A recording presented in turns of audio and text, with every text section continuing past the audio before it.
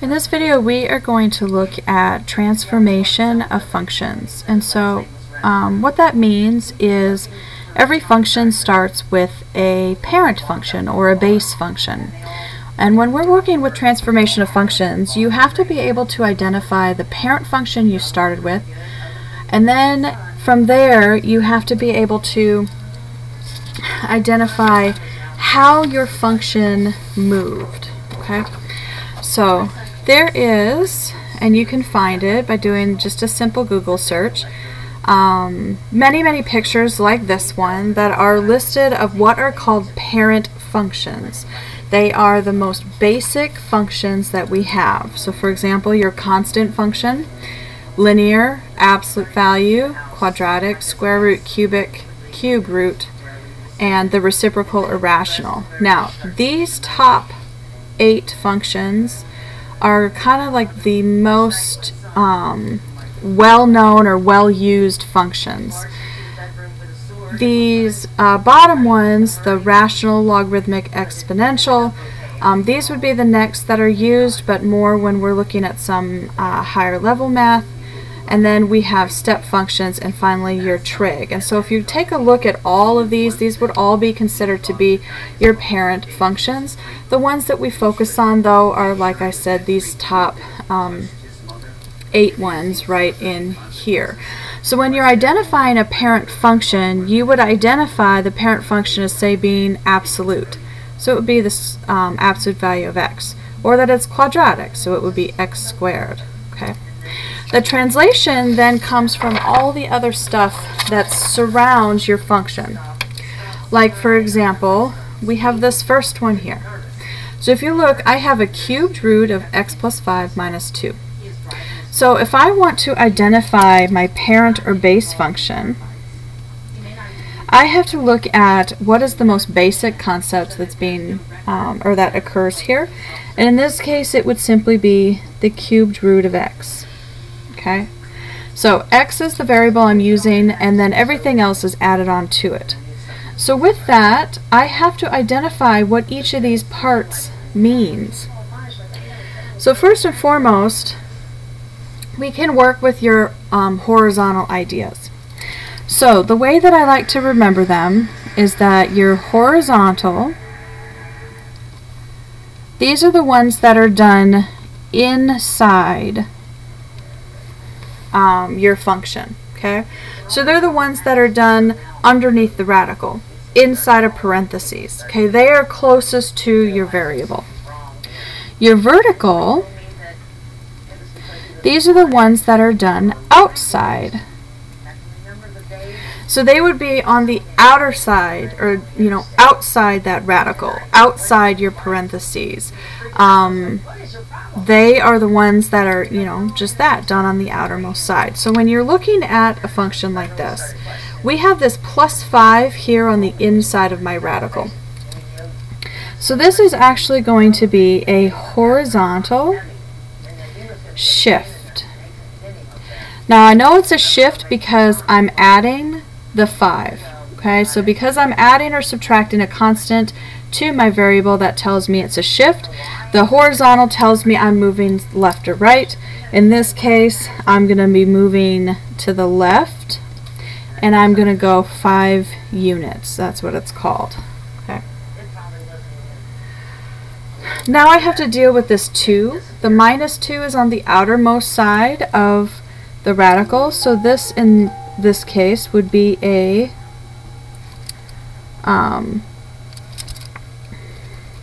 vertical, and here it's a shift, again because we're adding or subtracting. So in this case we're going to shift down 2 units. Okay, so we can actually graph that. So let's start graphing a few things just so you can see. First, we're going to graph the parent function, and so here when you do that, one of the things I recommend you do is use colors or different types of lines to distinguish them. So we're going to do my parent, and in my parent I'm going to go ahead and graph it in blue here. So we're doing the cubed root of x. So first and foremost, it's going to cut here through the origin. And then we're going to have a point here at 1, 1 and another one at 1, negative 1.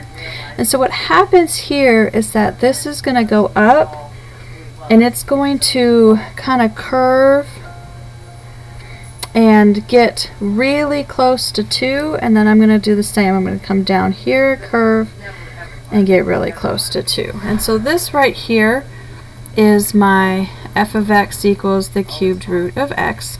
So I also recommend, if you're not going to say change colors or change your lines, you label your graphs.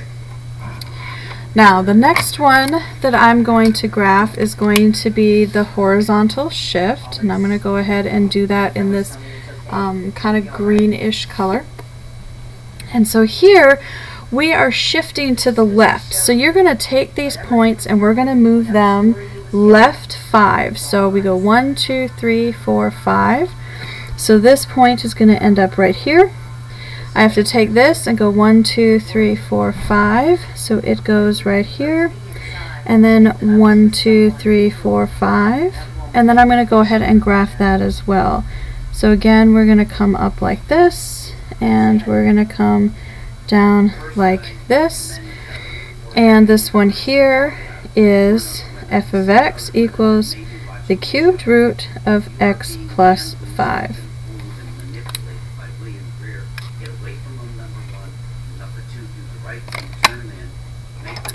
Now the last thing we're going to do is we're going to go ahead and do that vertical shift. So we're going to move everything down 2 units. So in this case, we're going to come from where we just were, so from the green line, and we're going to come down 1, 2. So it goes here. We're going to go 1, 2 here, and then 1, 2 down to here. Now in this case, instead of approaching my 2 like we did before, here we're going to be kind of approaching towards towards the 1. And so here we're going to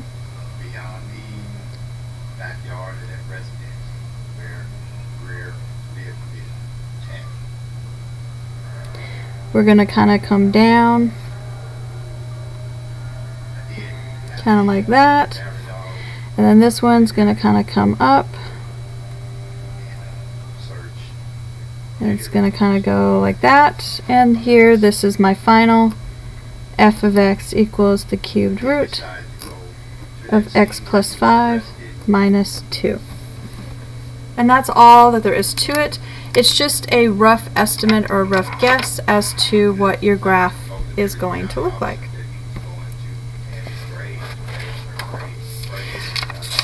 Alright, let's look at another one here.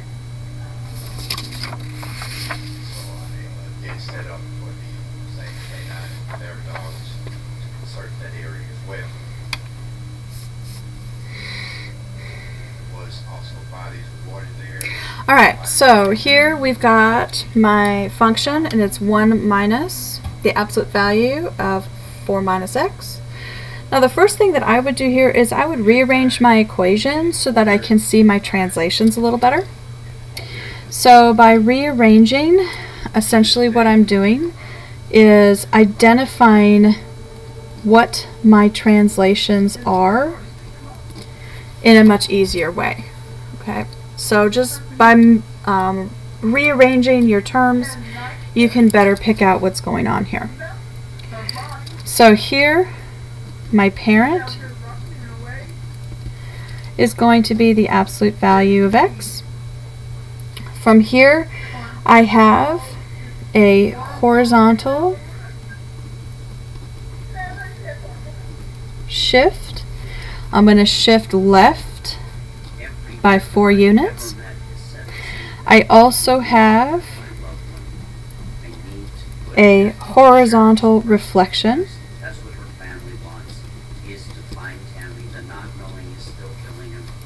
and that means going to be over the y-axis. Okay, that's what this negative piece means right here.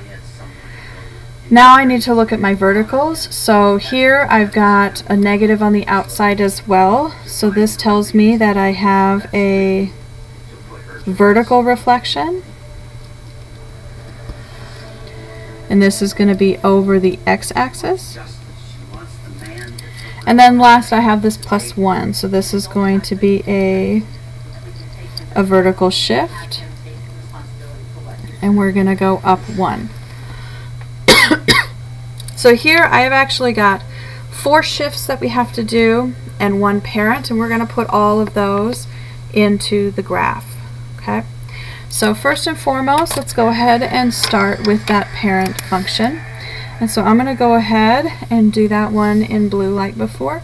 So this is just going to be the absolute value. So we start at the origin, and the absolute value is just going to go straight up, both the positive and the negative.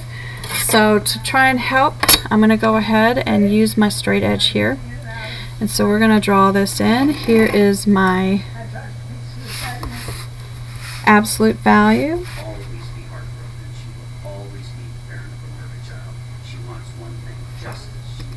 And up the other side.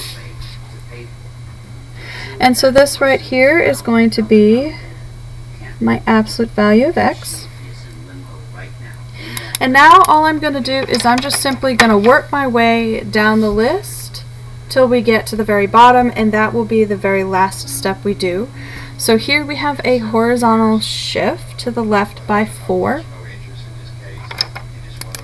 So we'll go ahead and do that here in our red. So shifting by 4 says that I'm going to go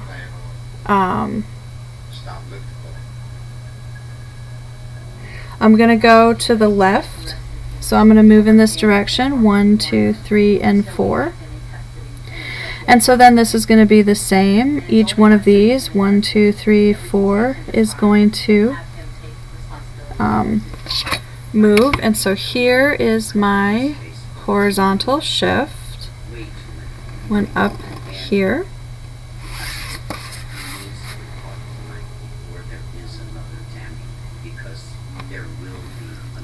And it goes in this direction. So my horizontal shift here says that we just did f of x is the absolute value of x plus 4. Okay, that's my horizontal shift. So then I have to do my reflection over the y-axis. So this is my y-axis right here. So essentially what happens is you would fold up your y-axis, and so I'm going to take this point and I have to reflect everything over to the other side. So my reflection here, let's see, let's go ahead and use this one. So here's my reflection. So if it was at the -4 to reflect it across my y-axis, says it's going to come over here. And so then we're going to have it over on this side. So here is my reflection.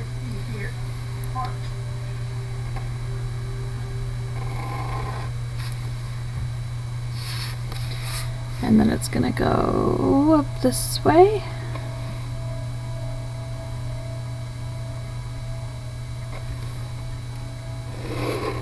Okay, there we go. And so this here is my f of x. It's going to be the absolute value of -x plus 4. Okay, that is the horizontal reflection.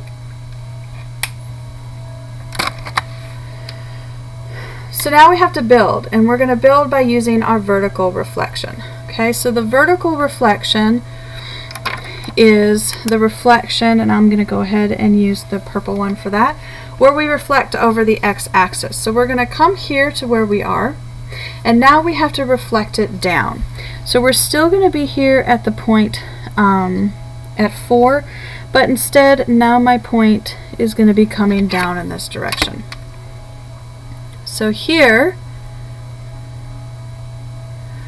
we are now going to have this side and this other side.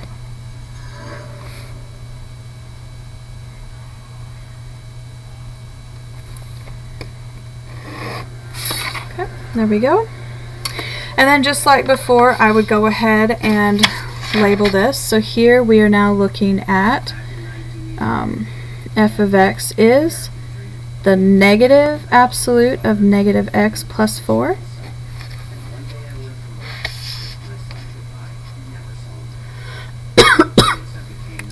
And with that, the final one that we have to do is going to be here, this vertical shift. We'll do that one in orange. So I'm color coding mine to try and help. Now we're going to vertical shift up 1, so that means all of our points here have to come up 1. So here we're going to be up here, and then here and here. And again, for one final time, we can go ahead and draw in our lines. So we've got this one, and then the other side.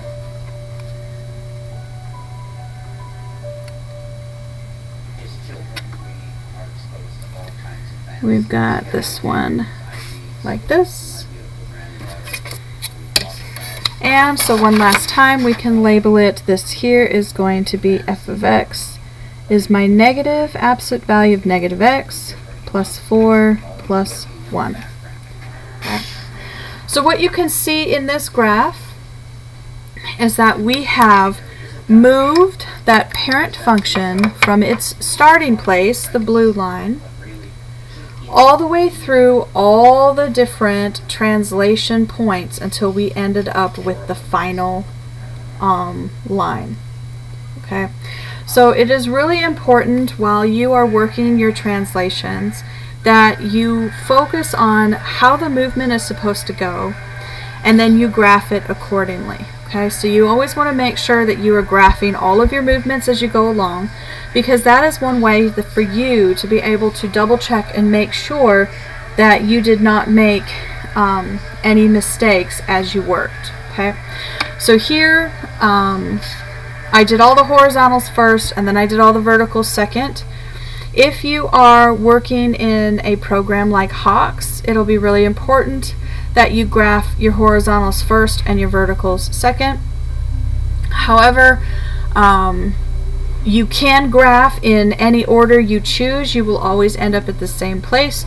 Just make sure whatever medium you're using in order to practice these problems that you follow the method outline and the order that that medium requests. Okay, so pay very close attention to what it is that you are supposed to do. Otherwise, that's all there is to it with translations.